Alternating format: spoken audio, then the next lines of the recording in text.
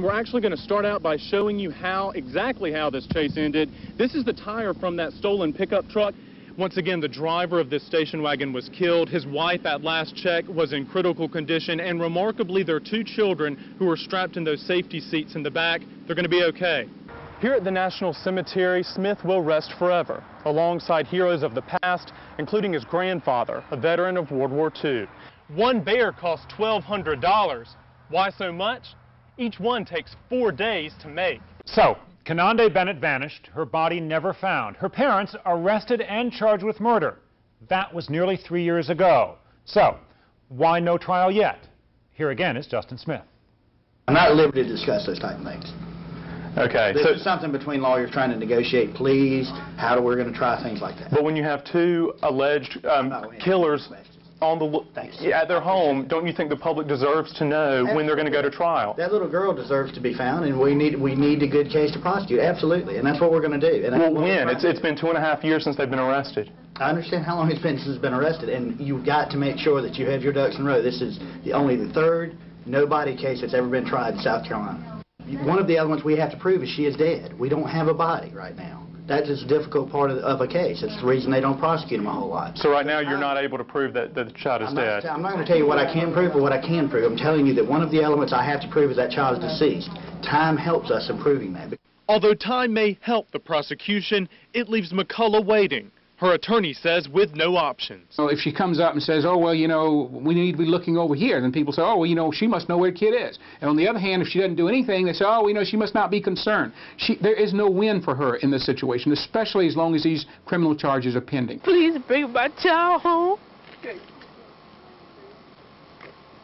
See, that was 4 years old. Where in the world will you want my child? Just as she did when I interviewed her nearly 3 years ago, McCullough still maintains her innocence. An accused killer with a future just as much a mystery as her daughter's disappearance. In Conway, South Carolina, Justin Smith, WECT, News 6. Construction continues on Chadburn's new town hall as Nathan Moore campaigns to become its new mayor. We're building the basis for something great, but you've got to crawl before we can even begin to walk. Moore has a list of priorities. At the top, cleaning up downtown. See, this breeds negative behavior.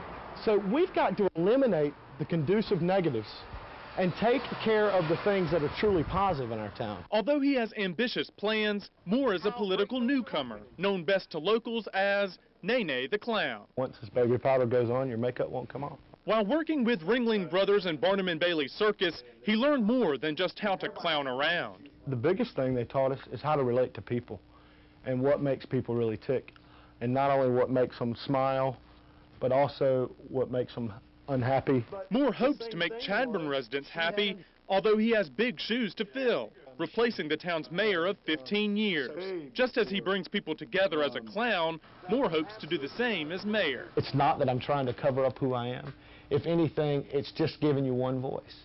Suddenly now, I'm not black or white or Indian, I'm a clown.